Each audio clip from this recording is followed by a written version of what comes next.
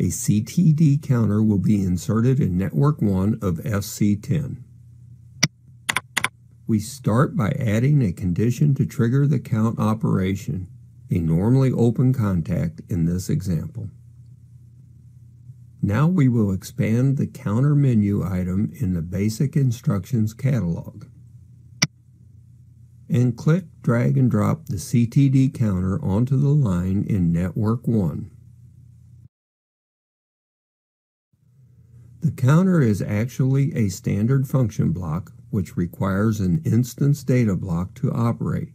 This pop-up allows the user to name and number the block manually, or to accept the system-generated name and numbering as we will do in this example. We will now set the condition to load the preset value PV to the output CV of the counter.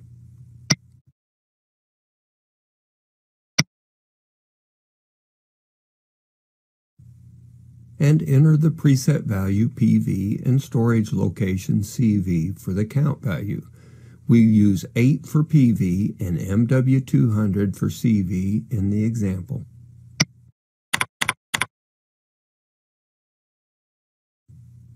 The counter is inserted and configured. We will now download the block to monitor the counter operation.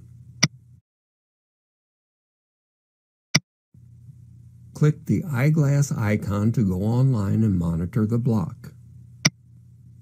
With LD high, the value at PV is written to the count value and sent to the output CV as shown. CV retains the value when LD goes low until CD goes high, at which point the counter counts down 1. Each leading edge at CD will count down 1.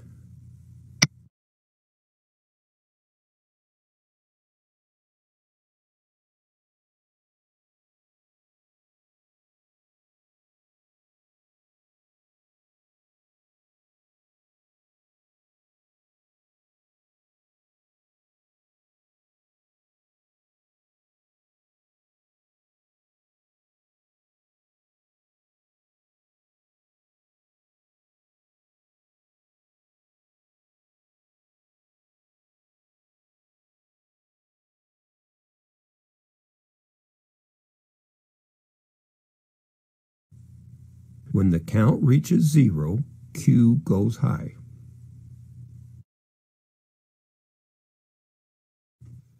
A high at LD resets the sequence.